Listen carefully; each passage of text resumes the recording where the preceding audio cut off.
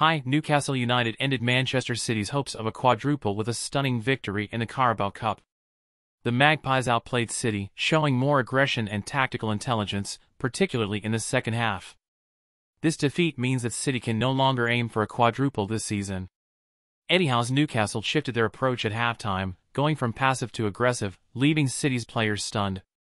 Jamal Lascelles, Paul Dummett, and Tino Livramento played crucial roles in Newcastle's victory. Alexander Isak scored the decisive goal in an impressive second half for Newcastle. City had dominated possession in the first half but struggled to create clear chances.